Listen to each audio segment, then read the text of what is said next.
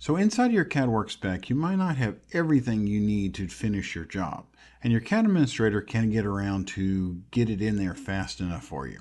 So I want to show you how you can make custom pieces on your own that will actually isogen out.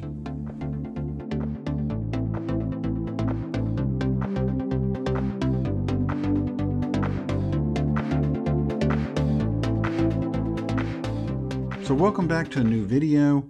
I apologize for the harsh lighting. I'm in a hotel room right now and I just really wanted to get some videos out. I've got cheaters on. I'm getting old. I need them to look at my monitor. So it happens to the best of us. So hopefully it's not a bad look for me. Anyway. So, like the intro said, I want to show you how to make a couple of custom pieces that you can use to isogen out.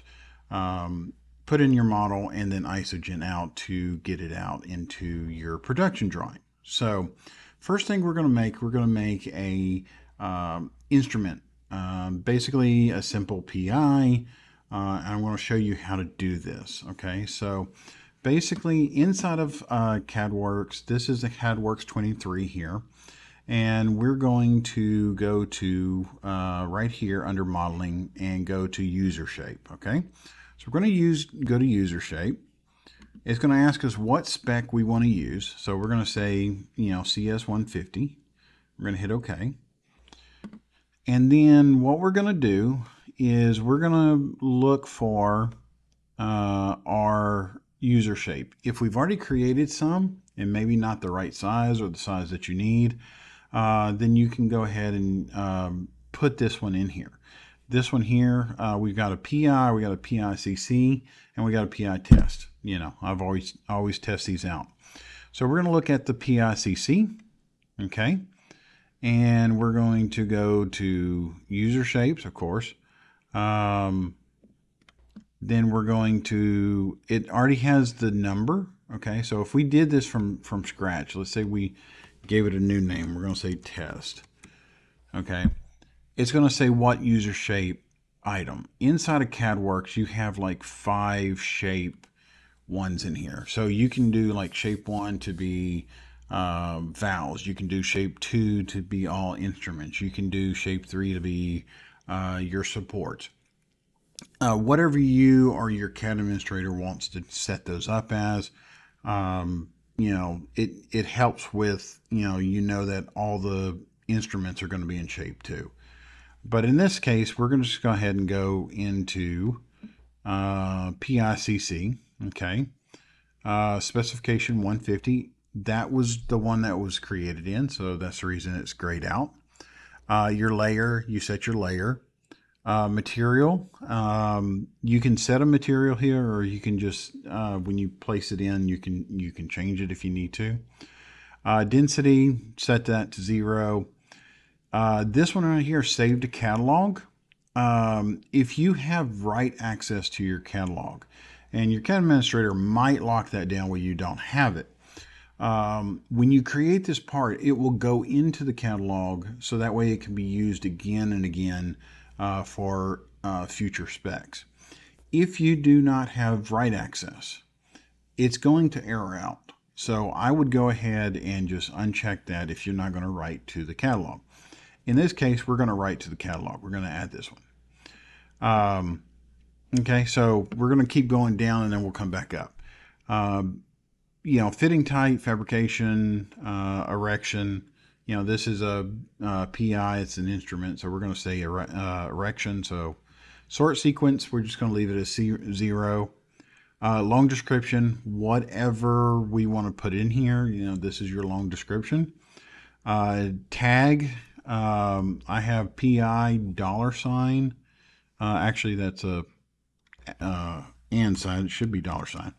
If it's a $, and then 111, when we ISO this out, it will put it with 2 lines in there.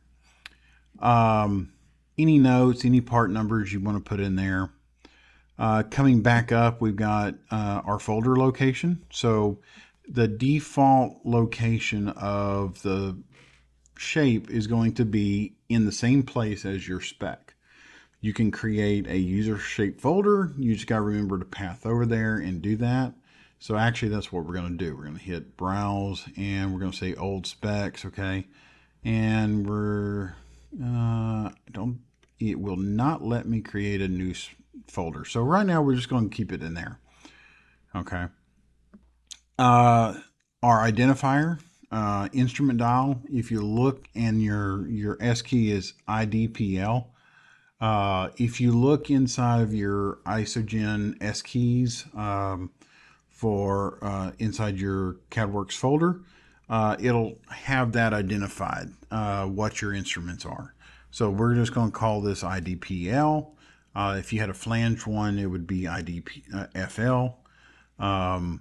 Okay, so now we're going to come up here and actually create the part. That's what these two sections do. So this is a 1-inch PI, and so we're going to do 1 inch.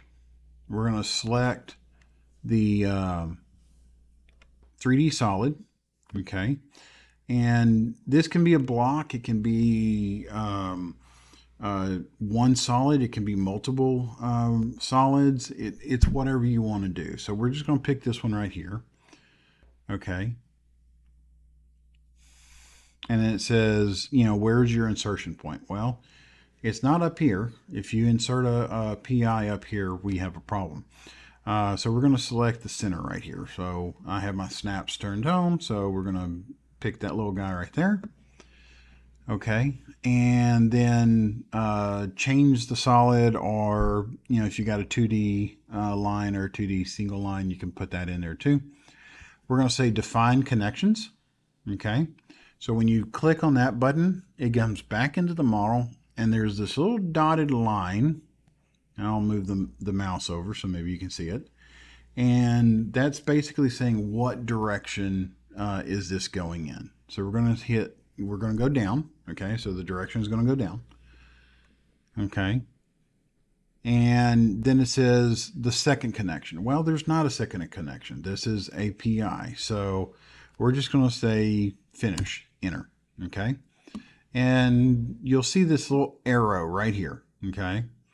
When it comes up with the dialog box. Okay. So it says connection 1. That's the one we're on.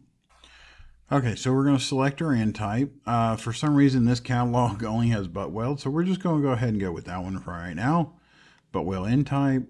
Your Isogen symbol, you know, what this is. So we're going to actually just say that this is, you know, default. Okay. There's no gaskets. There's no bolts with it. If you were putting in a item that actually had 2 end types, you would have to go to connection 2 to do the same thing, or you can say apply same end types and ratings to all ends. Okay. You know, our class, if you built your spec and it says 150, then go ahead and just put in 150. If it's 300, put in 300. Rating, temperature rating and pressure rating, again, you can put those in there if you want to. Okay, so that's what we're going to do. We're going to hit OK. Wait for it to come up. Okay, so now we have this is not it. Okay, this is my dummy one. So we are going to move this guy over to the side. Okay, and we're going to go over to our spec view. Wait for that to come up. There it is. Okay. And we're going to go 1 inch. And we're going to scroll down to user shapes. And then there is our PICC video. Okay. So we're going to click on this guy. And there it is. And we're going to snap to the endpoint of that valve. Okay, and you can see that it brought it in normally. And so if you double click on it, or go into GC Edit, and it opened up on my other screen, there we go. You can see that it actually brings in all the information. Okay, so here is the PI, and again, this should be a $sign. So we're going to say $sign. Okay, that gives you an extra layer. You know, you can put anything in your loan description that you need. It inherited the line number. You can do erection or fabrication. And if you have custom data inside of your spec, then you can go ahead and put it in here. You know, isogen, we can come over here, bring this one over to this guy. Again, here's your identifier for your S key and your S key number, any kind of text. So you get full functionality of this one. Okay, so we're going to hit OK. We're going to hit OK.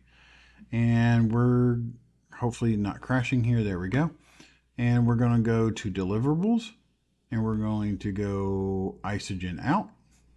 I'm not going to isogen the whole line. We're just going to do this one little section. Nope, I did the wrong thing. Okay, so let's go isogen out, select, here we go. We're going to grab these guys, put this one in here, and we're going to hit OK. Okay, we're going to hit open plot style. Okay. So now if we zoom in here, we have our PI 111, two numbers, and if we wanted to, it's in the bill of material, which this is a new setup, and so I have not configured this one yet. It will be for the next video. If you wanted to set that where it wasn't in the bill of material, then you would just set that to existing. It would still come out, and you know, everything would still be okay. So that's how you create a user shape. The process is very similar when you do one that has 2 end types or even 3. 3 gets a little tricky. You've got to find an S key that actually has 3 connection points, but it is doable to do multiples. The only difference is you've got to define your 2 different end types, but it works very, very similar. So I hope that helps you be able to create user shapes so you can, you know, get ahead of your CAD administrator, help him out on his job. Don't bug him with every little thing that you might need. You can go ahead and do this on your own. So please like, share, and subscribe to videos. I know this one took a little longer to get in. I've been very busy, just hadn't been able to do it. But I'm hoping to get more of these out faster. So until next time.